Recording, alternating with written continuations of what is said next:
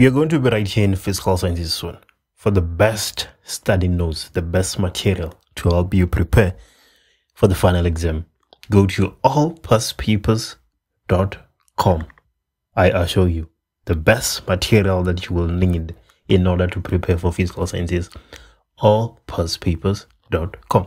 Well, let's solve the questions. Calculate with the reasons the size of O2. Soon as you look at O2, you realize that O2 is an angle at the center. And then we know that there's a theorem that says an angle at the center is twice that at the circumference, provided that they're subtended by the same arc. So take a look at LF. LF subtends O2.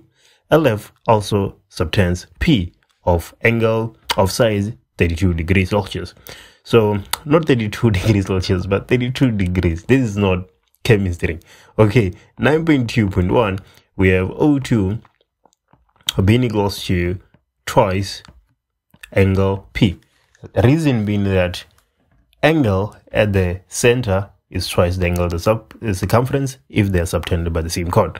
So O2 will be 2 multiplied by 32, which is equals to 64 degrees. So that is 9.2.1. Let's take a look at 9.2.2. So 9.2.2, calculate with the reasons the size of angle M. So let's just erase all this. And then the only thing that we're adding is that O2 is 64. Right, now we're looking for the size of angle M. Angle M is right there. Okay, so what is the approach? We're looking for the size of angle M, but OF is the radius. And then we are told that MF is the tangent to the circle. So this angle here must be 90 degrees. Because of that, the tangent is perpendicular to the radius. So in the triangle OMF, we have two known angles and one unknown. So angle M is equal to 180 minus 90 minus 64. Sum of angles on a triangle.